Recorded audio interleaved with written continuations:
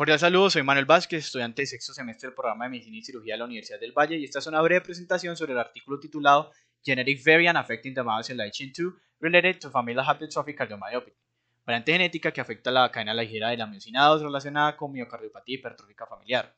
Los autores de este artículo son el Dr. Rubén Sandariaga, los estudiantes de Medicina Laura Ávila, Manuel Vázquez, Mateo Tancur y la doctora Claudia Valencia. La idea de este artículo inició en la consulta del Dr. Rubén Sandariaga, donde el paciente aquí reportado consultó y se le encontró información relevante que podría ser utilizada posteriormente para una publicación. Esto fue confirmado después gracias al diagnóstico y test genéticos y moleculares que se realizaron. Este artículo está publicado en la revista japonesa Intractable and Rare Disease Research. La temática del mismo va encaminada hacia describir la patología de esta cardiomyopatía hipertrófica familiar, la cual tiene un patrón de herencia autosómica dominante y una sintomatología muy variable, donde va desde una leve fatiga, disconfort, hasta la muerte súbita. También se describe la importancia de la proteína, esta cadena ligera de la miosina 2, su importancia en el sarcómero cardíaco y en la contractibilidad del mismo.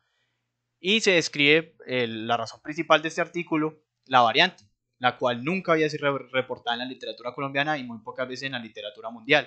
De hecho, tiene interpretaciones en conflicto en las bases de datos más importantes como ClinVar y SNP, donde no hay un consenso claro sobre su patogenicidad.